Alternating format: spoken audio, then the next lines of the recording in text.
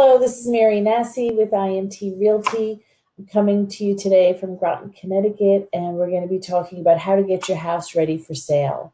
Most of us, our homes are our largest investments we make.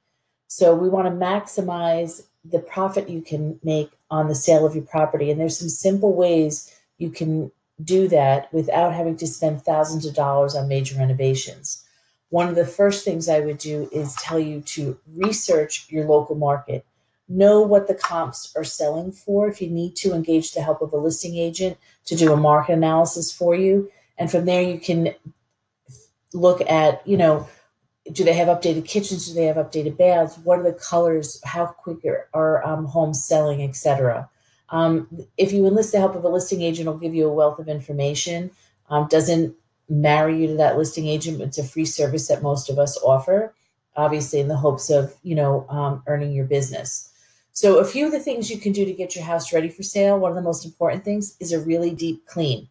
So you want to get rid of any odors, especially if we have pets, if they're in the car, if you have carpets, make sure you shampoo the carpets, get the hair and the dust and any odors out that you can. Clean everything, the baseboards, make sure there's no dust, there's no rust. If they need to be touched up, touch them up with paint, but do an absolute deep clean on all your appliances, walls, etc.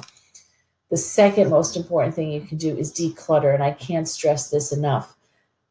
Most people don't have the ability when they're looking to purchase a home to look past the current owner's possessions.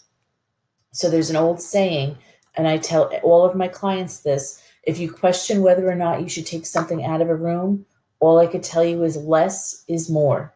The less clutter you have in your home, the easier it's going to be for a potential buyer to envision themselves in your property.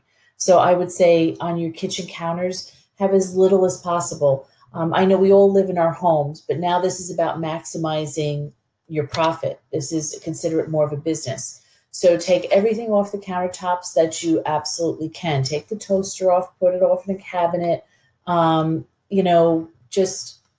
Just try to declutter as much as possible, especially the kitchen. I would also say depersonalize your home. So we all, again, live in our houses. We all have many photos of our family and children, etc., and friends. So I would minimize those photos. I'm not saying don't live in your house and enjoy it, but just start packing those items away. You're going to be selling your house. You're going to be moving. So take the opportunity to, quote unquote, pre-pack and keep the mementos out that mean a great deal to you. But other than that, just go with the saying, less is more. And then I would say another item that you should definitely work on is fixing what needs to be fixed. So that would mean if you have a hole in a wall, obviously, patch the hole, paint. If you have a leaky faucet, fix it. If you have a running toilet, make sure that's addressed. If there's squeaky doors, fix those. Whatever you can fix to, again, not detract from the buyer's attention and interest, fix it. Those are usually pretty inexpensive and easy fixes. If you need to, call a handyman. And again, if you don't have a network of vendors to tackle some of those little tasks, reach out to your a local listing agent. They typically have contacts with handyman and different types of vendors on different levels. So you're not calling in a GC to necessarily fix some of the small items. A handyman can usually address most of those. Next would be paint. My husband has an old saying, paint makes everything it ain't. Paint is very important. Most of the time we walk into a home and if the whole house needs to be painted, that could be costly for a potential buyer.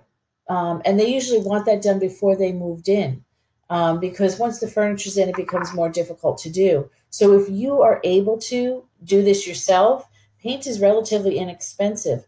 If you painted a room a dark color, I would paint that a more neutral base color. Today, the gray tones, light grays, white, even still some of the earthier tones are all very popular. Fresh paint definitely brightens up a home, and it could really update a home very, very quickly. So if you have the time and the energy, definitely repaint your home and freshen up. Make sure all the trim is painted out. Change out the doorknobs. So I always suggest to clients some of the easiest, most inexpensive upgrades you could do to your home are getting rid of the old 1980s brass. So if you see the door hinges and the doorknobs, replace those with updated hinges and doorknobs, and update your light fixtures. You don't have to spend a lot of money, but you can go to Home Depot and get relatively inexpensive light fixtures that are more contemporary and up to date, and get rid of anything with brass or that looks old. Light fixtures are the jewelry of a house, as well as the cabinet knobs and your faucets. All of that is the jewelry of the house, which can really update a home tremendously. Even if you don't have the money to update your kitchen, if you update the knobs and the faucet and the light fixtures, it definitely brings an updated element to the house, and it will definitely get you more money for the property. You will be surprised at how much more interest you'll get when you take care of some of those little things. Another item would be staging the home.